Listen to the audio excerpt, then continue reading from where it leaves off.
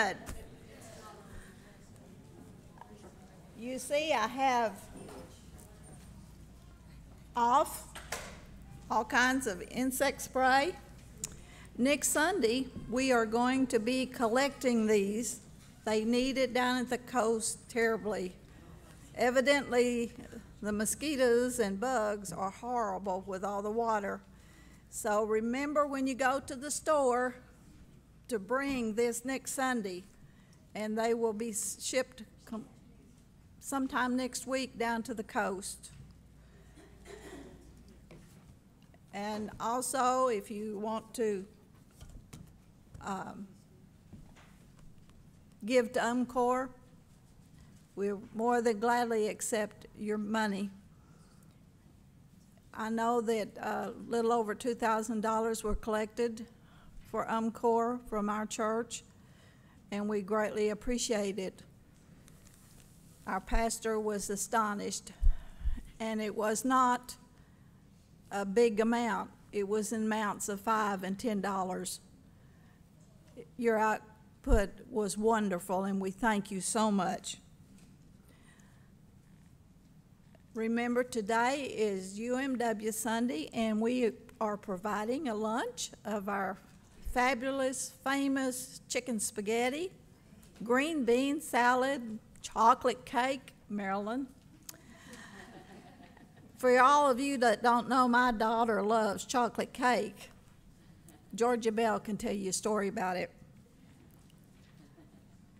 And we invite everyone to come and participate in the meal after the service. I would like to open with Psalm 100. Shout for joy to the Lord, all the earth. Worship the Lord with gladness. Come before him with joyful song. Know that the Lord is God. It is he who made us, and we are his.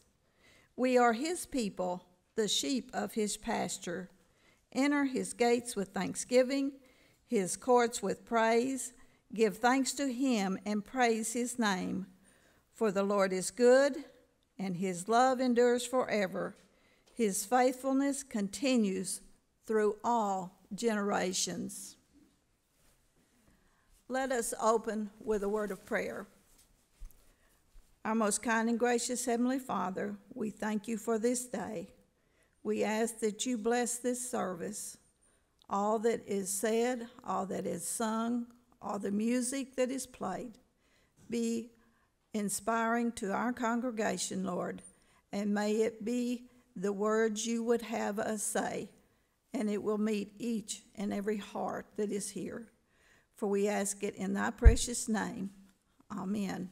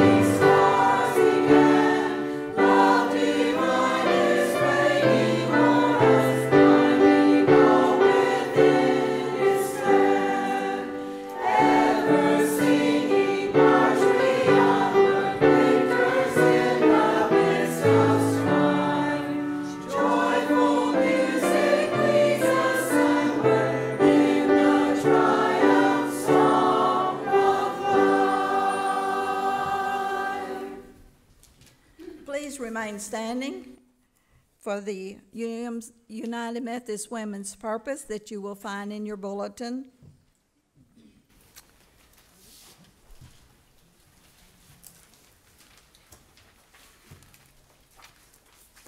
The organized unit of the United Methodist Women shall be a community of women whose purpose is to know God and to experience freedom as whole persons through Jesus Christ, to develop a creative, supportive fellowship, and to expand concepts of mission through participation in the global ministries of the church.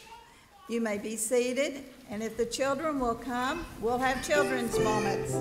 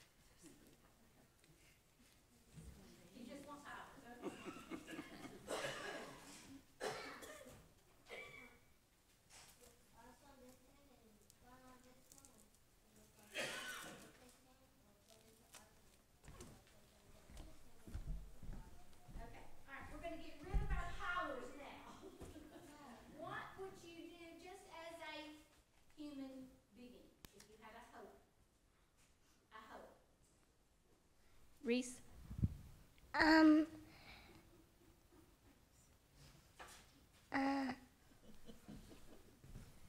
of something. What do you want to happen? What would you like to happen?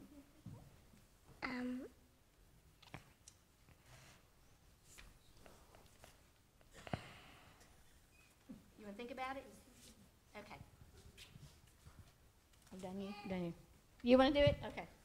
10. Okay, good job. All right, Miss Hannah, we'll let you go. To help people that might be affected by Hurricane Irma. Okay, that's a good hope. All right, we're going to switch it now. All right, that's what I hope for you, and that's loud now. What is the hope that you think your parents have for you? Take those out. Oops. To donate money. Oh, that's a very good hope, yes. Did you have one? Okay. You have one, Preston? Courage.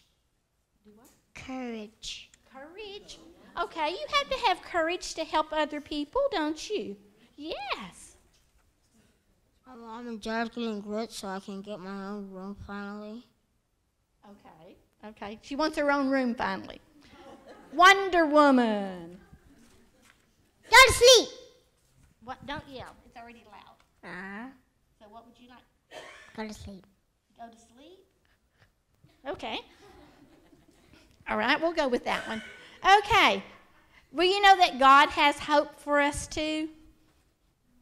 He does. He hopes that we'll be good. He hopes that we will let Him into our hearts. He hopes that we will obey the 10 Commandments. He hopes that we will love one another.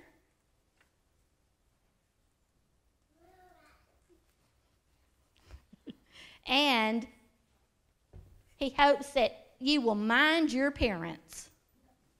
Yes. How many of you mind your parents? How many of you mind them all the time? Better not see one hand up. Thank you. He hopes you tell the truth, too. Okay, let's say a prayer. All right, we got one more. When people ask for forgiveness, you should forgive them. Yes, yes, yes. Okay, let's say a prayer. Dear God, we thank you for hope. And we thank you for compassion. Help us to help others. Help us to help ourselves. To be a better person. To be more loving. And more caring. And Lord, thank you for the women of the United Methodist Church that give their all to help others. In Jesus' name we pray. Amen. Let's go, guys.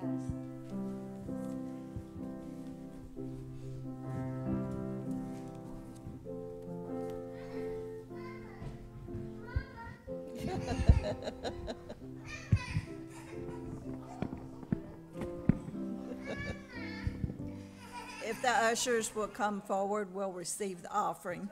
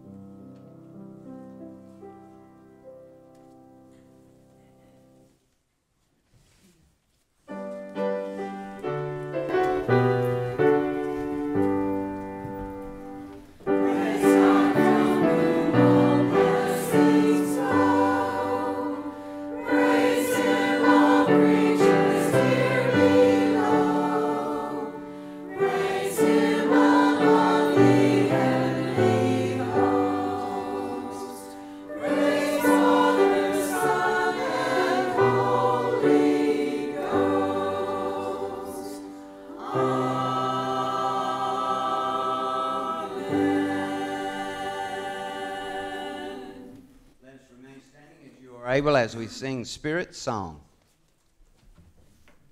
Praise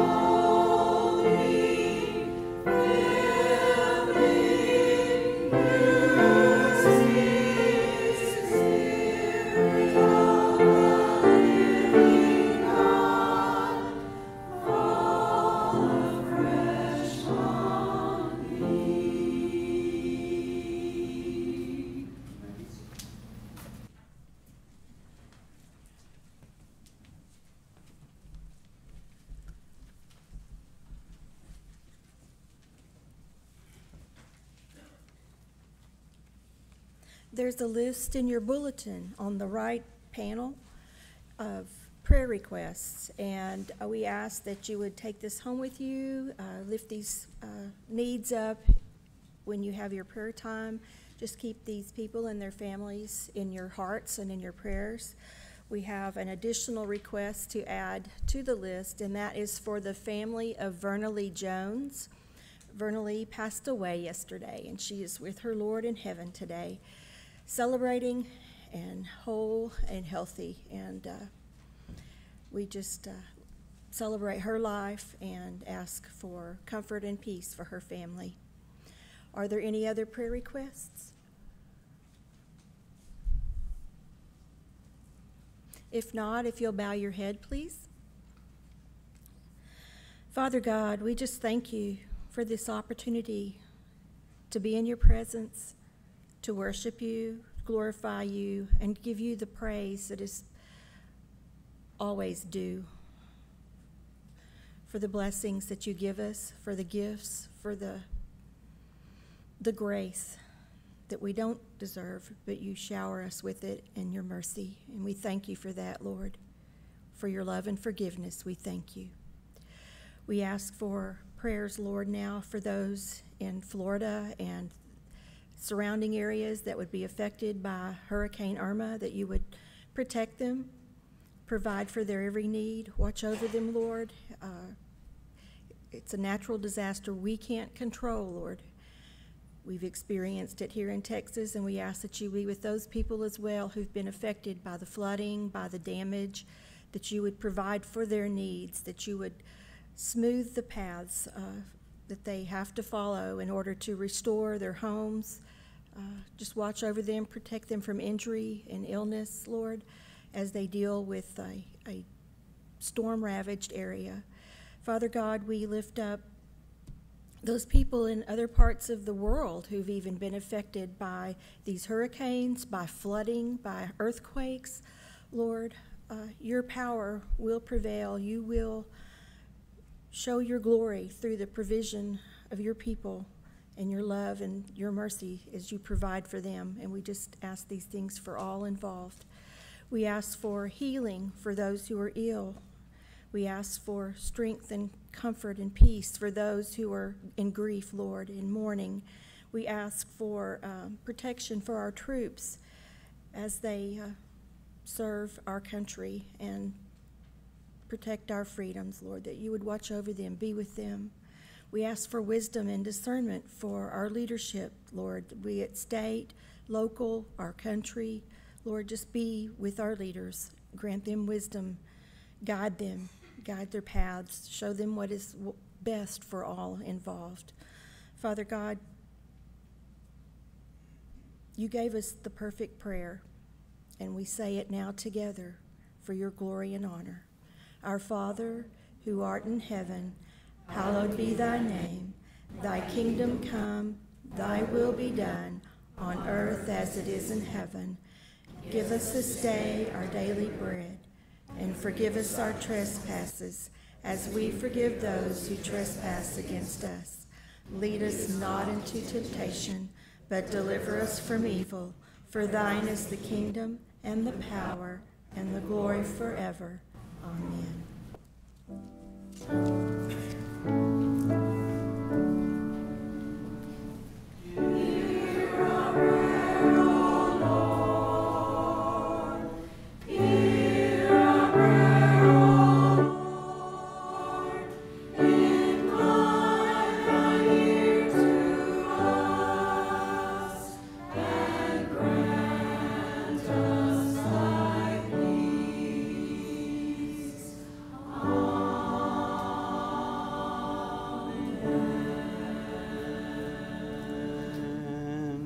If you would stand as you are able this morning as we sing There's Within My Heart a Melody. Oh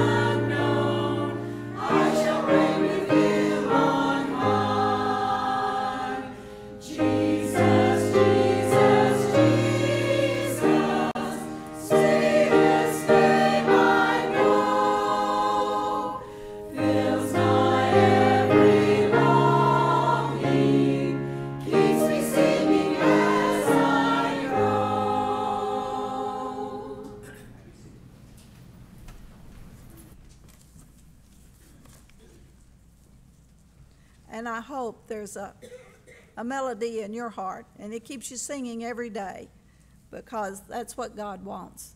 He wants you to sing and let his praises be known. Sharing, let it be. As you know, this time last year, we were celebrating our UMW Sunday, and we were also celebrating with Elsie Dowden, her 75th year in United Methodist Women. And Elsie was 99 at that time.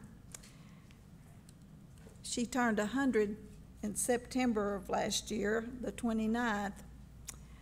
And this spring, Elsie went to her eternal reward in heaven. But Elsie left us years of devotionals that she had written and wrote for us. And I asked her if she would write a year's worth of devotions or write devotions for UMW, because we always used hers in our meetings. And she said, well, I cannot talk anymore. If you will read them, I'll write them. I said, okay, that's a deal. So I would like to share with you one of her last devotionals, and it's entitled, Let It Be. Isaiah wrote, in that day you will say, I will trust and not be afraid. That's Isaiah 12:1-2. A song written by Paul McCartney, Let It Be, has become a reminder in my life as I age. I am 99 years old. Next month, September the 29th, 2016. I will be 100 years old, and often there comes the awareness that I am not able to do all the things that I once could. I am reminded of this almost daily. Through the years, I have enjoyed and been responsible for many things: caring for my family, being the wife of a minister. I have been very active in various activities of the church, especially the United Methodist Women. I have seen it reaching out from the Missionary Society to Women's Society of Christian Service to our present-day United Methodist Women, a span of over 75 years. So now has come the time to let it be.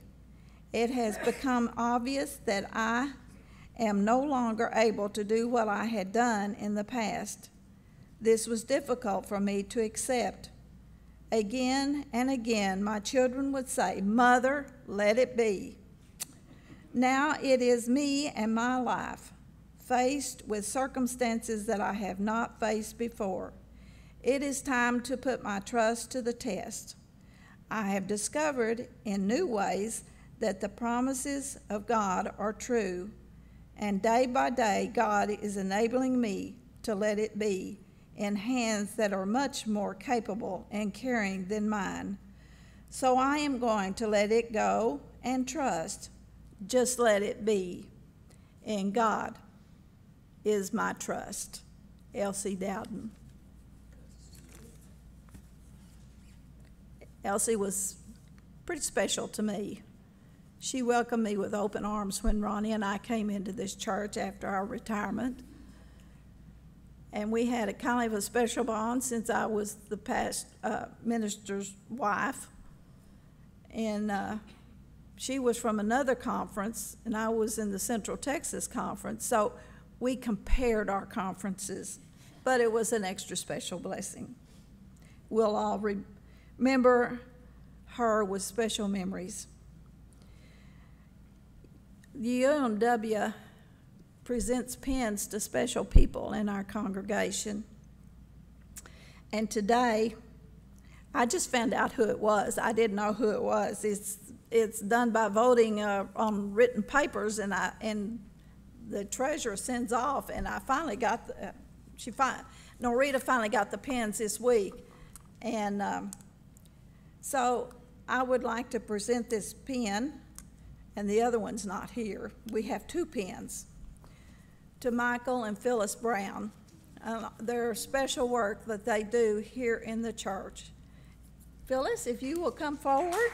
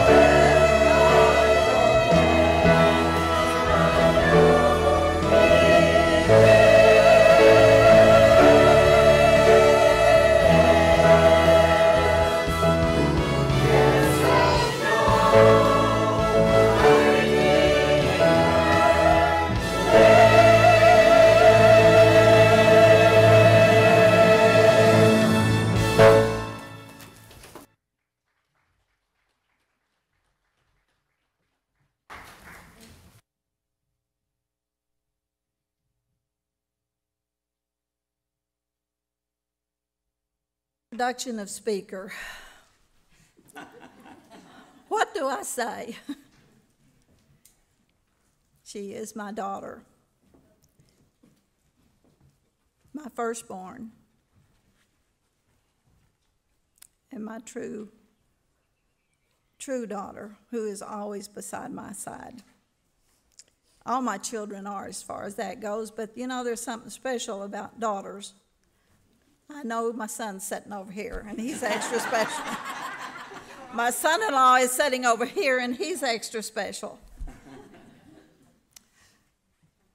But Marilyn just beams when I have problems. I talk to her. She's my sounding board. She is very involved in her church. She was singing in her choir, but now she's doing this, and this, and so I hope she gets back to singing in her choir for at least Christmas. But she is I don't know what to say about her other than she likes chocolate cake. She likes chocolate, period. But I would much like to say, Marilyn, we enjoy having you here, and I know you will enjoy listening to her. Marilyn.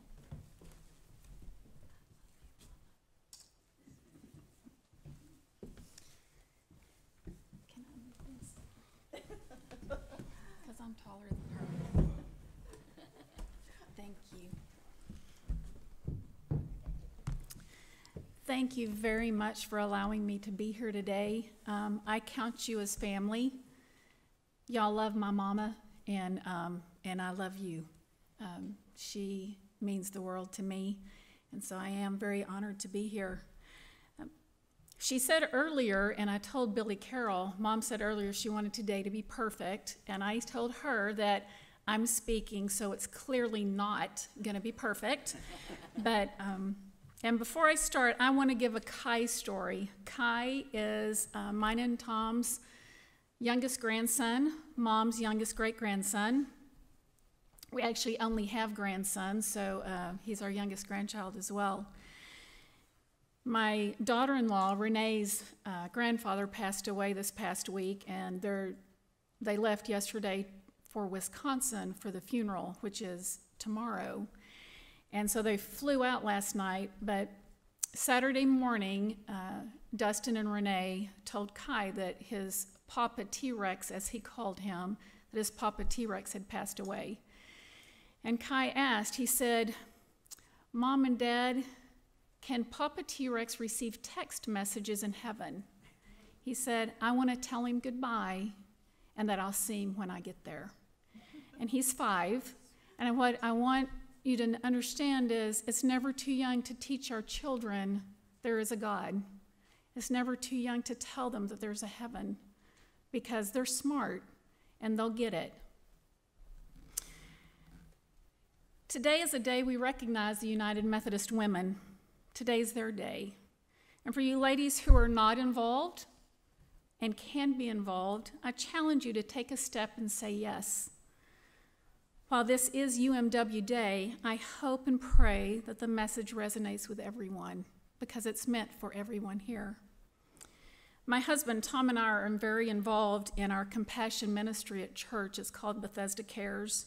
And when Mom comes to Fort Worth, she also is involved with Bethesda Cares. She doesn't really have a choice, but she's involved. And we have Bethesda Cares t-shirts, and the only way you can get one is if you volunteer. Mom has earned her t-shirt. And our mission statement is to be Christ's hands and feet extended to those at a unique point of need. And I believe UMW has that same vision. I know we read their purpose statement earlier, but I believe that UMW ministers and reaches those who are hurting, who are in need, and to spread the gospel, and they have faith that God will help them. I don't know about you, but on a regular basis, I discover that I need my faith challenged. I am perfectly capable, all on my own, to get in a rut, pass my own judgment, only to discover later that God had a whole different direction for me, and I just didn't listen. I succumb to thinking that because something's never, ever happened, that it never will. That I've lost my faith that God will make things come to pass. And I become comfortable with the status quo. And then thankfully, in God's incredible grace, He'll put me in my place to be inspired to go beyond myself, or to be reminded that He is bigger than I ever thought or could imagine. As our pastor says at home, he says, but God. There are always but God moments, things when we never thought it could happen, but God showed up. We cannot and we should not limit God. Before I read 1 Samuel 14:6, which is the text for today, I just want to provide a little background. It is in the Old Testament, and the scripture tells us that Saul was 30 years old when he became king, and he reigned for 42 years. And in chapter 13 of 1 Samuel, Saul is about to face the Philistines, his greatest enemy. 1 Samuel 13:5 says, the Philistines mustered a mighty army of 3,000 chariots, 6,000 charioteers, and as many warriors as the grains of sand on the seashore. Can you even imagine how many people that is? Can you imagine the grains of sand on the Gulf Coast? That's how big the Philistine army was. Saul finds himself facing a massive enemy, and his army was hiding.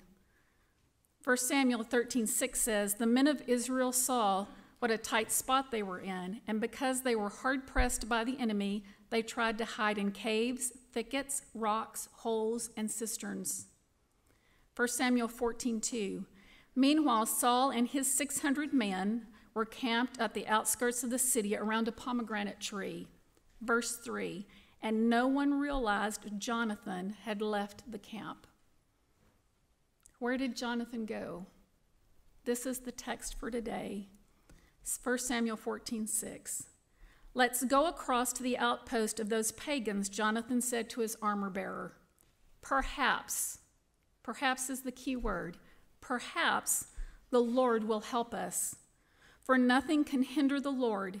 He can win a battle, whether he has many warriors or a few. Jonathan didn't know if the Lord would show up, and yet he left the camp, he and his armor bearer, 2 men, to meet the Philistines. Perhaps the Lord would meet him. He had faith that the Lord would show up. What would you have said if Jonathan had asked you, only you and him, to meet as many men as the grains of the sands of the ocean? Would we have gone? Would we have had faith that God would show up? In other words, would we have gone? Would we have set things aside? I wonder if Jonathan thought, enough of sitting under the pomegranate tree, enough of doing nothing, enough of the status quo.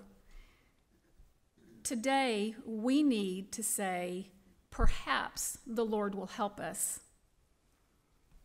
Many of the hymns we sing today were written by Fanny Crosby, who was a great woman in the Methodist Church. Blessed Assurance, Draw Me Nearer, To God Be the Glory, I Am Thine, O Lord. She wrote nearly 9,000 hymns. How many of you know that she was blind?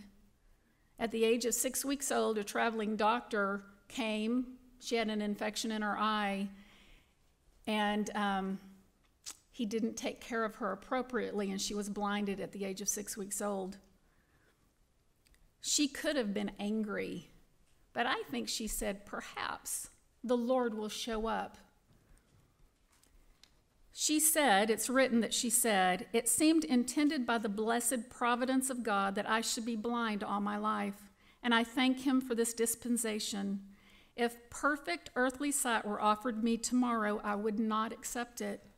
I might not have sung hymns to the praise of my God if I had been distracted by the beautiful and interesting things about me. It's good for us to remember that we should praise our God in the good times and in the bad times. Our Lord deserves our praise no matter how we feel. Another Methodist woman, Alma Matthews, made Ellis Island her mission field. She and the Women's Home Missionary Society spent 40 years meeting the boats and making sure that new Americans had clothing, a meal, and a bed to sleep in. And they showed compassion. What if Alma had just sat under the pomegranate tree like Saul and his 600 men? What would have happened to the single women who came through Ellis Island? If you're involved in UMW here at Clifton, would you raise your hand? I want y'all to know I thank these women for their service, for their sacrifice. It's not always easy volunteering, and for their commitment to Christ. I believe these women, just like Alma Matthews, just like Fanny Crosby, just like Jonathan, when he faced the Philistines, perhaps the Lord will meet us. What I didn't say earlier is when Jonathan and his armor bearer went to meet the Philistines, every Philistine was slain. God met them there, and a great earthquake occurred, and the entire Philistine army was defeated. All because Jonathan said, perhaps the Lord will meet us. There are men and women in this church who are not sitting on their hands, who with God's help are making a difference. Thank God we have men and women who have the courage to say, this is what God wants us to do. This is what God wants. He wants the victory. How many of you know, and I know y'all know this, we are living in a moment where we need people to stop sitting. We need people to get up from the pomegranate tree and do something for God. We still serve a living God who breaks the power of canceled sin, who sets the prisoner free, and his blood can make the vilest clean. We can't and we should not just sit under the pomegranate tree anymore. Perhaps the Lord will meet us and help us reach our neighbors, reach those we work with, reach our children, reach our city. There are so many ways we can step out. They don't have to be dramatic ways. We can do it with a smile, a kind word, meeting a need. It doesn't take much. My youngest son, Kirk, who is now 29, but when he was a teenager, he and I went shopping at the mall, and we were standing in line to check out. I think it was actually at Dillard's. We were waiting in line to check out. And the lady in front of us, I smiled at her and I said, "How are you today?" And she ended up telling me a lot about her life story and how she had been battling cancer. And we got to the car, and Kurt goes, "Mom, everybody tells you their life story, even strangers, people you don't know, they tell you their life story. Why?" And I told him, I said, "I mean it when I smile, and I mean it when I ask them, how are they doing? I mean that. I don't know if my conversation meant anything or if it had any impact on that lady that day. I pray it did. But just because we may not receive results doesn't mean there wasn't an impact. Just because you don't know what's going on doesn't mean that the smile you give hasn't provided some comfort. Some of us plant the seeds. Some of us water the seeds. And some of us get to see the flower grow. We are all different, and as such, we have different jobs in the kingdom of God here on earth. What if everybody sang in the choir? I know Don would be ecstatic. But who would cook the meals? Who would greet the people that walk in the front door? Who would take up the offering? We all have special jobs. God has planted in every one of you, in me, a special gift, and we need to use that gift. Perhaps the Lord will meet us. Just like Jonathan, each of us sits under our own pomegranate tree, and we are given the chance to crawl out on our hands and feet to do something for God. We, myself included, sometimes position ourselves this way: God, I'll speak, I'll serve, I'll go if you show me something, if you give me a sign, any kind of sign. We are looking for fleece moments. How many opportunities have we missed because we sat at home or we sat in the pew waiting for a sign? As a child, I remember asking God if he would write, I know it sounds silly now, but if he would write in the sky with the clouds the message I needed to hear, so I knew which way to go. Don't get me wrong, I strongly believe God can send us a sign, and I believe God can talk to us in an audible voice. But I also believe, and I know for a fact because the Bible tells us, God said, if you will only have the faith of a mustard seed. Several weeks ago, our pastor gave us this story, and I've asked him if I could reuse it. There was a couple who had just gotten married, and it was their wedding night, and their parents had paid for the hotel. And they were exhausted from the day's activities, and so they show up at the hotel and they walk in the room and they see this little bitty room with a bed that pulls out from the couch and just a little table, and they're thinking, wow, you know, we knew our parents like to save money, but wow, it's our wedding night and it's just this little bitty room, and oh well, you know, we thank them for what they did, and they pull the bed out and it's all lumpy, and it's just not what they expected. And so they get up the next morning and they go to check out to go on their honeymoon, and the man standing at the desk said, "How did you like your room? Was it wonderful?" And they said, "Well, you know, not really. It was just this little bitty room, and we pulled the bed out from this couch bed, and we expected so much more." And he goes, "Well, why didn't you open the door that was there at the room?" And they said, "Well, we thought about it, but we were like, it's probably a closet." And he goes, "You were in the entryway. Had you opened the door, you would have seen this lavish room with a gorgeous bed and food already prepared for you. Your parents spent lots of money." Isn't that just like us? That sometimes we don't open the door that God's placed in front of us, that we didn't have the faith that perhaps God would meet us and we missed out. I think we should simply say is, perhaps if I step out in faith, God just might show up. Perhaps if I join UMW. Perhaps if I volunteer for TNT. Perhaps if I join the choir. Perhaps if I help with the Christmas activities, the adoptions of the children for gifts. Perhaps if I help with disaster recovery. Perhaps if I help with the cookie walk. Perhaps if I volunteer to be a greeter. Perhaps if I smile. Perhaps if I say a kind word. Perhaps the Lord will meet us there and lives will be changed forever.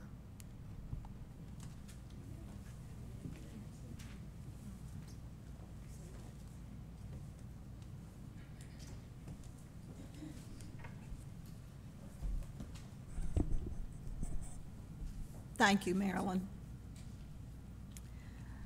I believe now we have a song, and after the song, I'm going to ask Mary Jean if she will say the blessing for the meal, and then we'll do the benediction. Let's stand, please.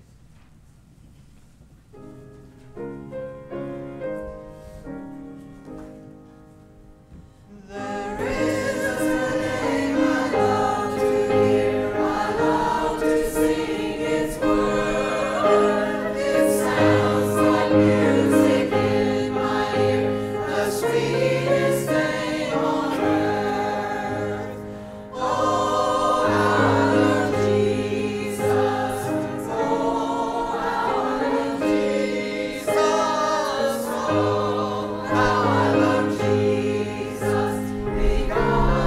first loved me.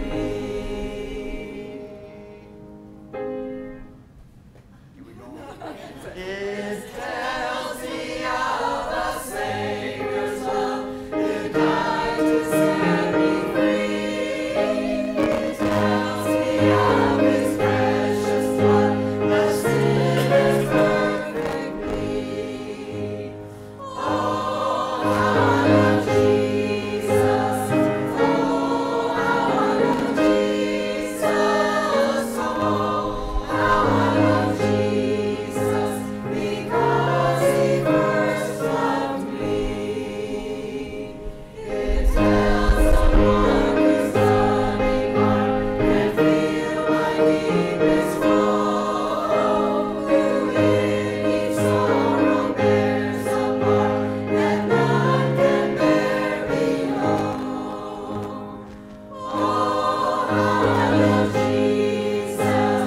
Oh, how I love Jesus. Oh, how I love Jesus, because He first loved me. Will you bow with me as we pray for our meal? And any of you who are guests today, I want to invite you to be my guest for lunch. So pretty easy. The rest of the UMW cooks, and I invite you. Okay. Holy God, we thank you so much for the food, the opportunity that we have today together. We thank you for this wonderful service, and we pray your blessing on all of those who have been a part of this, as well as all of those who have produced and transported and prepared our food. And we ask your blessing as we gather together in your fellowship to meet each other, to get to know each other at deeper levels, and to celebrate together the goodness that you pour out upon us. In Jesus' holy name, amen.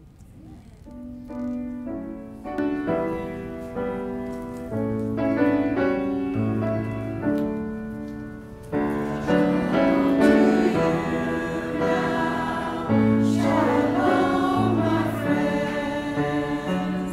May gospel mercies bless you, my friends,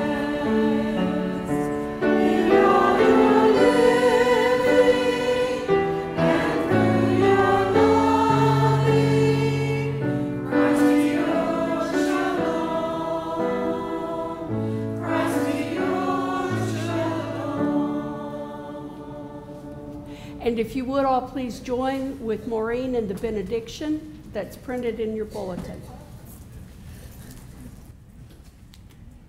O holy God, open unto me light for my darkness, courage for my fear, hope for my despair.